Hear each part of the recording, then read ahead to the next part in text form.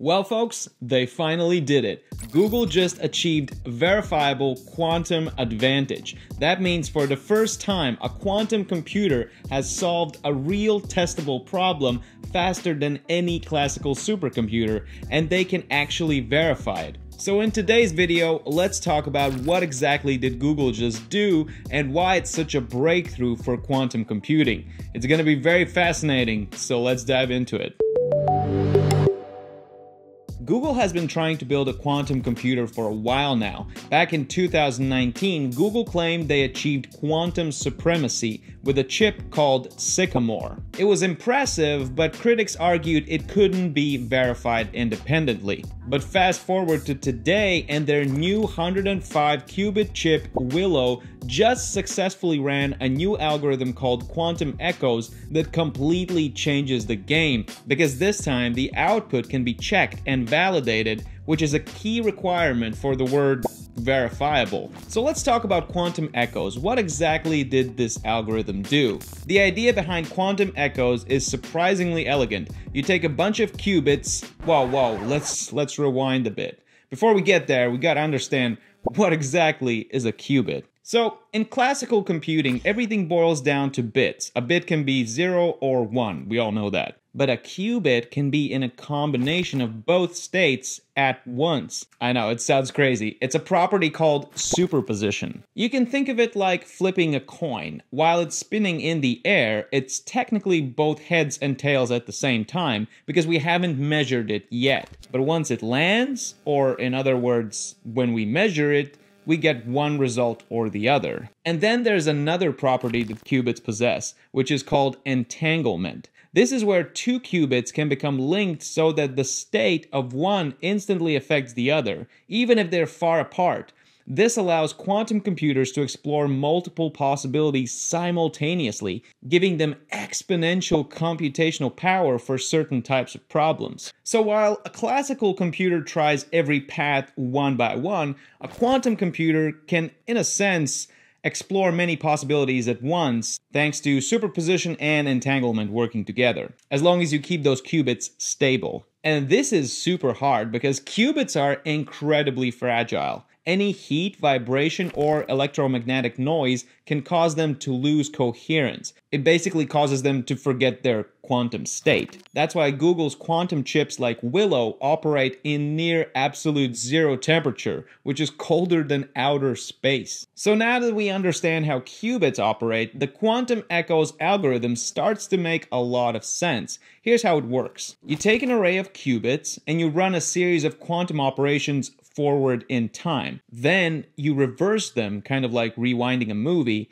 and if everything is perfect, the system should technically return to its original state, because you're essentially undoing every step. But here's the twist. Google intentionally added a small disturbance. They flipped, or protruded, as they say, a single qubit in the middle of the process, and then ran the system backwards. So what this does now is that tiny disturbance starts to ripple through the whole system, affecting other qubits in unpredictable ways. And by measuring how much that disturbance, or echo in this case, deviates from the original state, scientists can observe how quantum information spreads and scrambles. It's kind of like dropping a pebble into a perfectly still pond, then trying to run time backwards and see if all the ripples cancel out. Spoiler alert, they don't, because in Google's case, they just protruded a single qubit and ruined everything. But that's the point, and that difference tells you a lot about how a quantum system behaves. This process is known as measuring an out-of-time order correlator, or OTOC. But why is this so hard to do? Well, because to run time forwards and backwards perfectly like that, you need every single quantum gate to be incredibly precise. Even a little bit of noise can drift and cause the entire echo to collapse into randomness. And by dramatically improving calibration, timing control, and gate fidelity, Google's Willow chip was able to reduce this issue completely. And when they finally ran that experiment, Willow completed the task around 1,300 times faster than the world's best classical simulation. But here's another question: how do we know that it actually worked? Well, that's where the verifiable part comes in. One of the main criticisms of earlier quantum supremacy claims was that no one could independently check them. The computations were too complex for any classical computer to simulate, so we just had to take the researchers' word for it. But with quantum echoes, the experiment is designed to be verifiable. And here's why. For smaller numbers of qubits, classical supercomputers can still simulate the same quantum circuit. So scientists ran both the quantum version on Willow and the classical version on a powerful supercomputer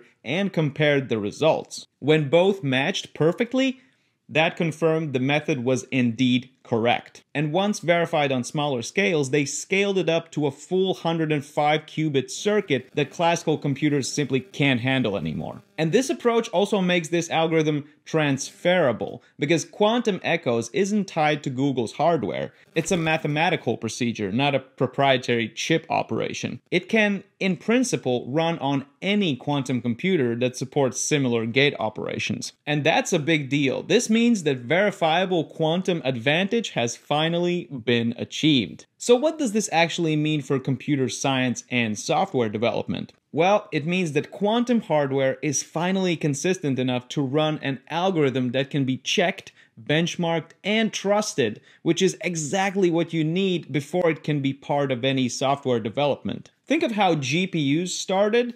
In the beginning, they were just used for graphics, and then developers realized you could use them to accelerate all kinds of computations, from deep learning to simulations. Quantum computers are heading down a very similar path. So here's what the future looks like. At first, only physicists will be able to use them directly, but eventually we'll have higher level tools and maybe even SDKs where developers can call quantum routines the same way they use a math or machine learning library today. Imagine a world where you can import a quantum module and run a simple Python script. Behind the scenes, that function would offload part of the computation to a quantum processor, probably sitting in a cryogenic data center somewhere, and return the result to your regular Python program. That might sound futuristic now, but experiments like this are laying the foundation for exactly that kind of hybrid computing model. In the near future, quantum acceleration could help with things like compiler optimization, machine learning, or molecular and materials simulation. Google calls this milestone number 2 on their roadmap. The next step is building a long-lived logical qubit with full error correction. Once that is achieved, quantum hardware will be reliable enough for everyday software systems to depend on it. I truly believe that quantum future isn't decades away anymore. It's here, and it's now verified, and soon it will kickstart the next generation of computing. And by the way, folks, I'd love to know your thoughts. How do you see quantum tech changing the world? Whether it's faster AI, smarter compilers, or something completely unexpected. Drop your ideas in the comments. And folks, if you like these types of technical breakdowns, be sure to subscribe to our channel. This has been Andres from BetterStack, and I will see you in the next videos.